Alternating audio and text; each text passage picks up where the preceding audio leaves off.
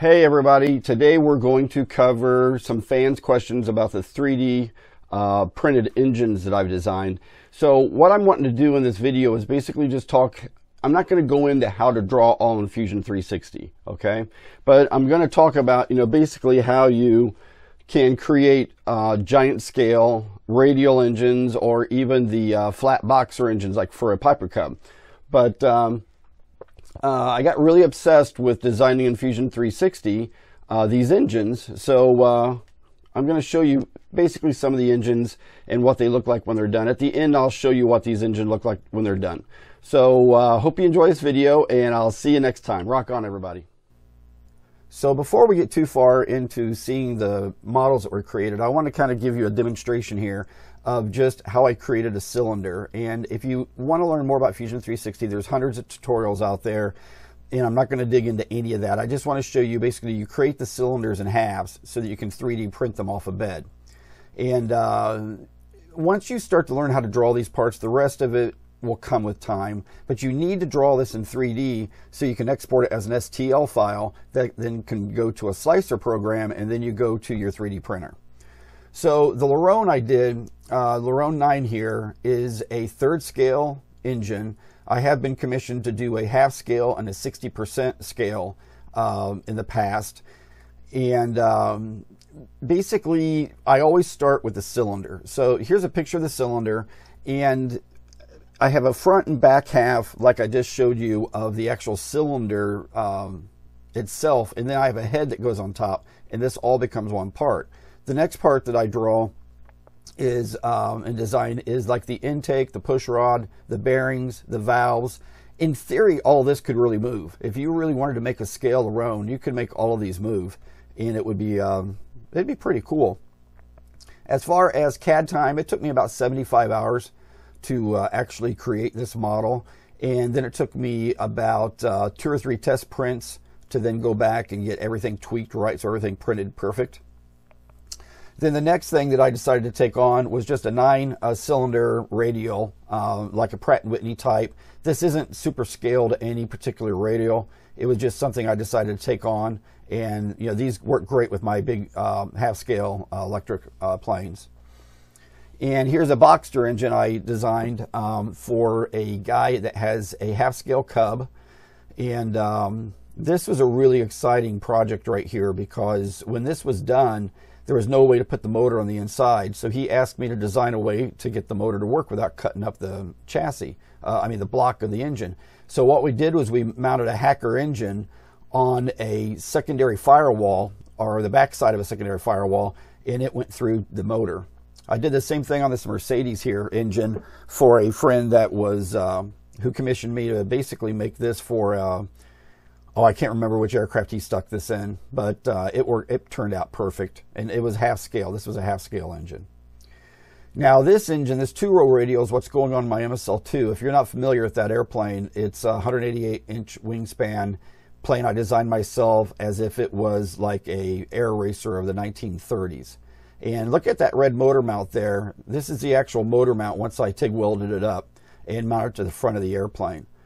This engine took me only about 48 hours to actually design in CAD time, but the 3D printing it and all the parts took almost 2 weeks, just because you have so many parts in this engine. And this was the first engine, by the way, that I actually designed the kind of a dummy exhaust system, even though in this picture here, it's not, in this video here, it's not completely finished. The exhaust pipes aren't coming outside the cowling yet. And so it worked really good. Now this project right here is probably the most exciting thing I've done since I started doing 3D printing. This is a J5 Whirlwind engine for a 1/4 scale Spirit of St. Louis that is museum quality. And designing on this, I did everything kind of backwards. I designed the engine crankcase first, and all the carburation and everything that went to the crankcase was what I designed first. Then I did the magnetos, then I did the cylinders, and when it was done, it was fabulous. And here's the model when it's done. And at the end of this video, you'll see the actually 3D printed model that was created for my customer, 100% done. I tell you, this just came out so good, it blew my mind.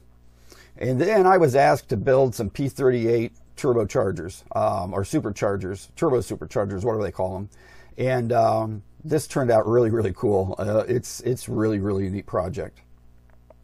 So you understand how they get 3D printed, they lay on the bed like this, and they get 3D printed up off that bed.